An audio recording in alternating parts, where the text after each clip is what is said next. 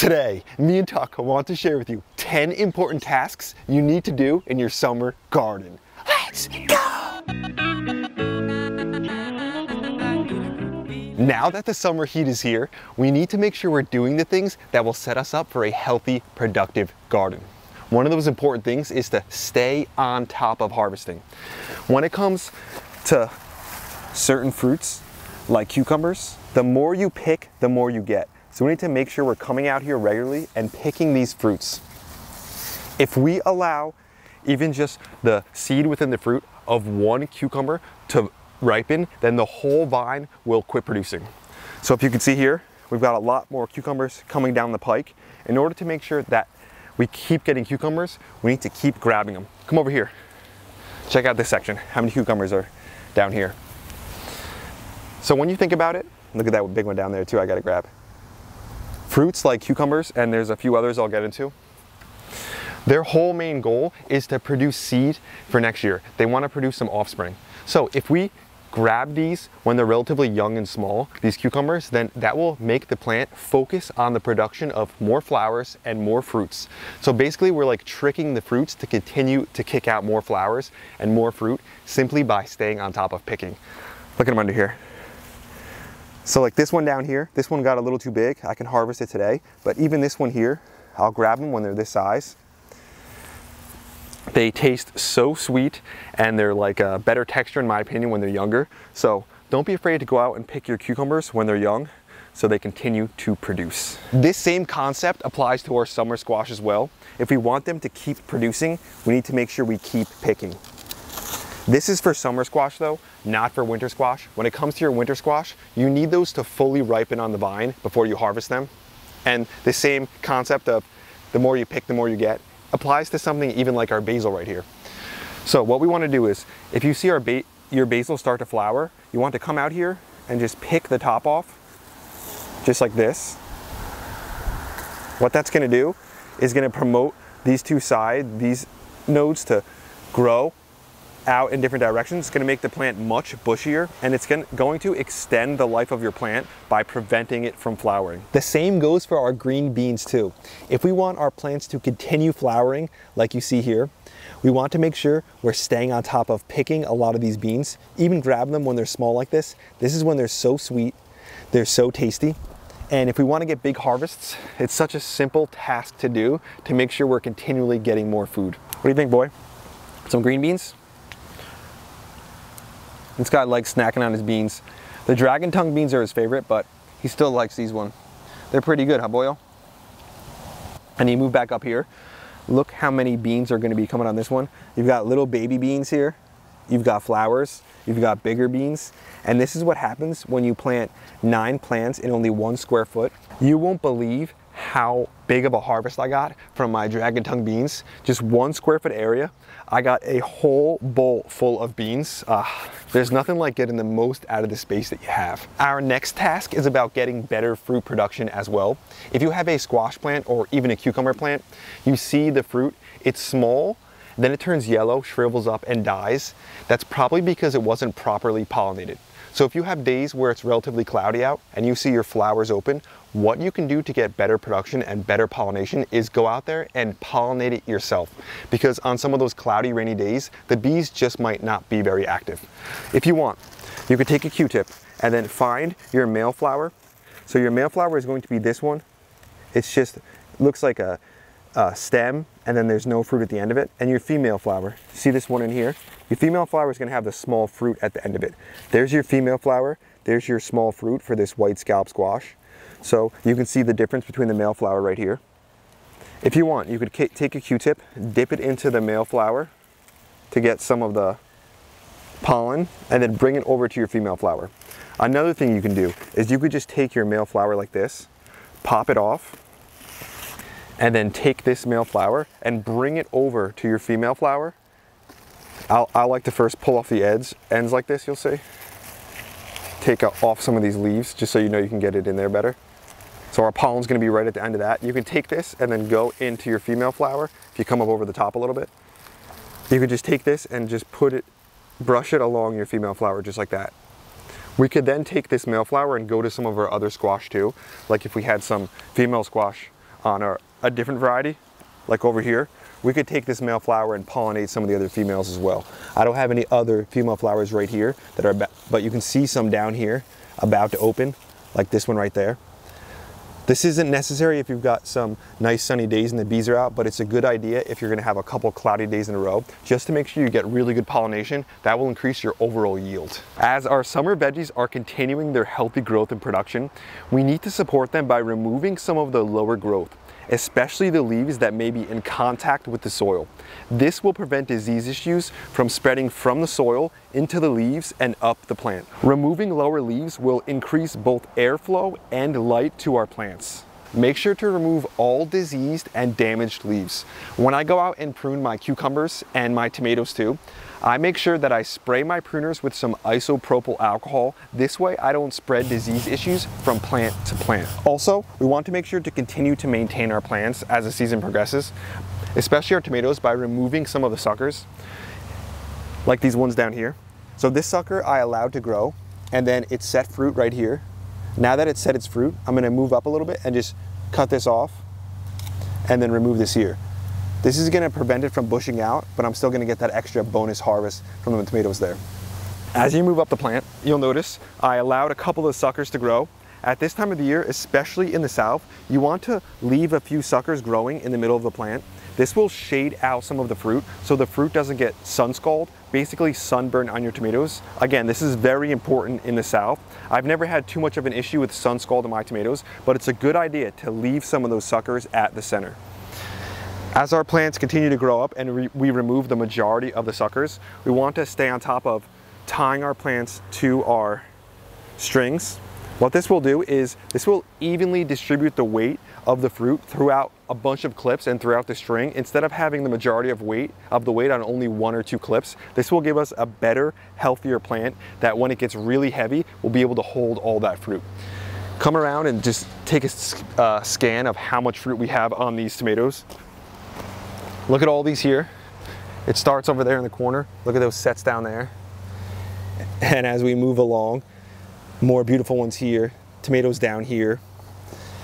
And then we continue more this way. A lot of tomatoes, a lot of cherries, but we also have some larger tomatoes.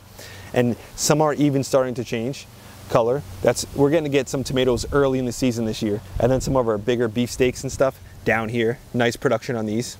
So when you grow tomatoes like this, not only do you save space, not only do you have less chances of disease issues because you're opening up the center and getting them more light, but also you get amazing harvests, and it's just my favorite way to grow tomatoes by far. And I grow my cucumbers basically the same exact way.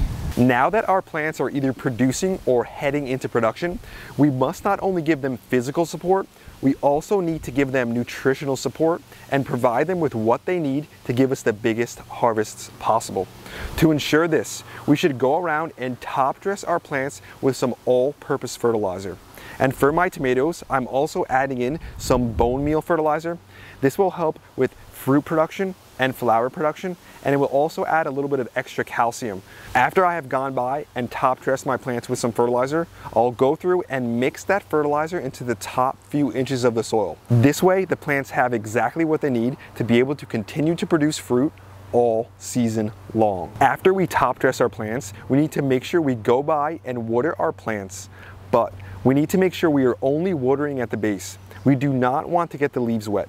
That creates a breeding ground for disease issues. When we get a rain, the leaves are going to inevitably get wet, but the drier we keep the foliage, the better. The larger your plant and the more fruit it has, the more water it's going to need. So when you have a plant like cucumbers and they're loaded like these are here, I mean, look at all the cucumbers down there too, and those ones over there, they're going to need more water. When it comes to plants like cucumbers, if you don't provide them with enough water, then they're going to get stressed out, and when they get stressed out, they produce a chemical compound known as cucurbitacin. This is what makes the cucumbers bitter, but this is also what draws in the cucumber beetles. So if you don't stay on top of watering with proper watering practices, you're going to be bringing in more disease issues if you get the leaves wet, and then you're going to be bringing in more pest issues if you allow the fruit to over-ripen, to get bitter, and for the plants to not get enough water. So watering is very important, not only for the shape of your cucumbers and the health of your plants, but also to prevent issues. Next, we want to make sure we're getting a mulch down to help the soil retain moisture and to help keep the roots cool. The roots are the foundation of our plants. We need to make sure we're providing them with a good environment so they can grow big, healthy plants. Tomatoes are more likely to crack and split if the soil is really dry and then a big water comes. What we want is our soil to remain consistently moist. We don't want it to be soggy, but we want it to be moist and damp. This will provide our plants with exactly what they need to form fruit that doesn't split and that can reach maturity. You could use whatever kind of mulch you prefer. My two favorite mulches are a diced leaf mulch and a wood chip mulch. This year I went with a wood chip mulch, and you can see the plants are performing beautifully. It's been a few weeks since I went by. I pruned the plants, I top dressed them, I watered them, and I mulched them. And you can see they've never been happier. They're set up for a super productive future. Look at all these plants here. And I'll give you a clip of what the tomatoes look on the other side, the other row. Those ones might even be more loaded than these ones over here. If some of your plants are already being attacked by pests, for instance, if your squash are falling victim to the squash vine borer, there are a few things you could do now to help manage that. One thing you could do is you could come by, I've done this in the past, and actually bury the stem of your squash vine further up from where the squash vine borer has put a larva into your squash and is attacking your plant. So if you bury the vine further up, this will cause the vine to root into the ground, and you won't really have the issue of that plant being supported by a root system that has a squash vine larvae attacking it from the inside. Another thing you could do is you could inject your plants with BTK. This will kill the larvae inside of your plants. It's not something I've ever done because I never really have had to, but you could do that if you want to. What I have done this year, and I do now, is I'll spray the base of my plants with Surround Kaolin Clay. This seems to prevent the squash vine borer from going in and laying its eggs into my stems, and it has made it so I don't have really any squash vine borer damage this year. What I suggest you do, whether or not you have issues with the squash vine borer, is to plant another round of squash right now. You will still have time to get a harvest. Some varieties only take about 60 days from seed to harvest. What this will do is it will allow you to basically avoid the squash vine borer, because when your plants start to get a little larger, the squash vine borer will not even be laying eggs really, because at this time of the year it kind of stops laying eggs, so you'll be able to prevent the issue of the squash vine borer altogether. Also, if some of your plants start to get some bad disease issues or they just don't perform as well, you'll have backups to replace these plants. This way you'll always have big, healthy, productive squash to be able to maintain a good harvest. Look at the size of some of these plants. These are looking perfect. They're heading into peak production. Now's the time to get another round planted. The next simple garden task is to go around and remove the fallen fruit and take it off the property. Throw it in the trash, get rid of it.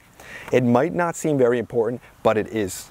Fallen fruit can harbor both disease and pest issues, especially around here on the East Coast. We have a bug known as the plum curculio. What it does is it cuts into the young fruit and lays eggs inside the fruit.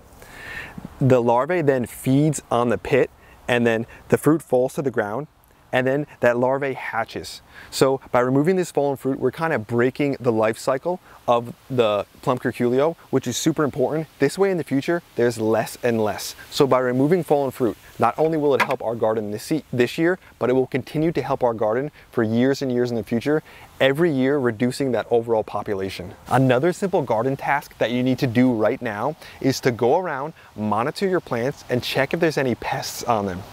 For example, now is the perfect time when the tomato hornworm likes to show up and go after our tomato plants. So scan through your plants when you go out there, and if you see any tomato hornworms, remove them. I don't see any on my plants yet, which is great, but if you do see any on yours, you could go around and hit them with BT. This will kill off the tomato hornworms. This is a great spray. It's also organic. Other pests should be showing up around now too, like the cucumber beetles and the squash vine borers. If you have issues with those, you could try to hit them with some neem oil. This one has the azadirachta in it, which is important. It's moderately good for your cucumber beetles and your squash vine borers, but if you want to take like the bomb approach and go really after them, you could hit them with the pyrethrin. This one will also damage your beneficial insects, so you want to be careful when using this one. I've never had to result in using it, but it is an option if you want to. Now you will also start to see some soft-bodied insects show up, especially on some of your cabbages, your kales, your brassicas, like the whiteflies. So for whiteflies, I like using the Safer soap. This is a great option. It kills them off really quickly, but you could also just use the neem oil for the whiteflies too. So even though the plants are looking good, they're setting up, the harvests are going to be coming in soon, we need to go out there, we need to monitor our plants, we need to remove any pest issues to make sure that we actually get these tomatoes to reach full maturity.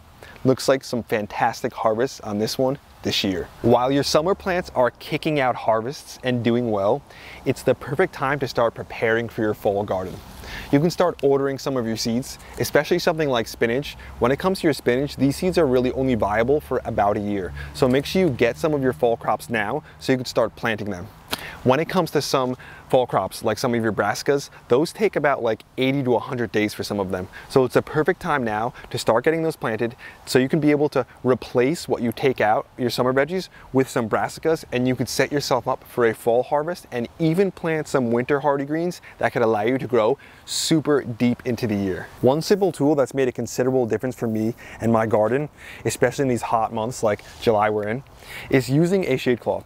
This will really help your plants, this 40% shade cloth. It'll reduce the stress on some of your plants when you have these hot, dry days. And it's also really important for starting some of your fall crops if you're going to be starting them outside. You could start them in containers, and then when the summer heat comes, like midday, you would take your shade cloth, drop it over top. This will reduce the stress on those young plants, especially for some of those young brassicas that don't like a lot of heat when they're first getting started. That's today's video, growers. Thanks for watching. We hope you enjoyed it. We hope you got something out of it. Me and Tuck hope that we gave you some ideas and encourage you to get out there, to put in some work. Even if your garden is performing well right now, it's not about just today. It's about next season. It's about the future harvest. It's about setting yourself up for a better future. Something as simple as removing that fallen fruit will help you considerably in your future to get better, more consistent harvest from your fruit trees. It's a simple task, but it makes a big difference. Me and Tuck wanted to send a thank you to one of our new channel members, Moses Merlin. Thanks for being a part of Team Grow. Thanks for having your hand in everything we're doing out here. We also want to announce the winner of the JP Secret Stuff Fertilizer for the second giveaway. So what I did was I went on Google.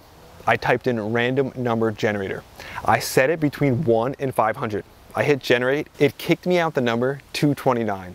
I went into my email. I typed in JP229, and it looks like the winner is B. Irwin 4743. You were the first one to guess the right number, and that means you're going to be getting a bag of JP's Secret Stuff Fertilizer. As you can see, the fertilizer works fantastic. Look at the health of some of the plants behind me, and you can see the health of the plants that I've been showing you throughout the video. This spot doesn't even get a lot of light, but it's still kicking out a lot of food. And me and Tuck want to encourage you guys to plant. Even if you doubt that things will grow, get some stuff in the ground. Let nature amaze you. Every day you can come out here and it's just an amazing feeling to watch the plants grow, to actually plant the seed, to transplant it, to watch it grow, to grab the fruit, to be part of the whole life cycle of a plant and a whole garden. There's nothing more rewarding. We had a blast out here. We hope you guys just got a lot from this video. And we also wanted to know if you want us to do another giveaway where we give away some more fertilizer stuff. Just let us know down in the comments. I'm sure we could manage to give away some more of JP's secret stuff because we're trying to get it into as many people's hands as possible. Tuck and James will be back at you again real soon. We out.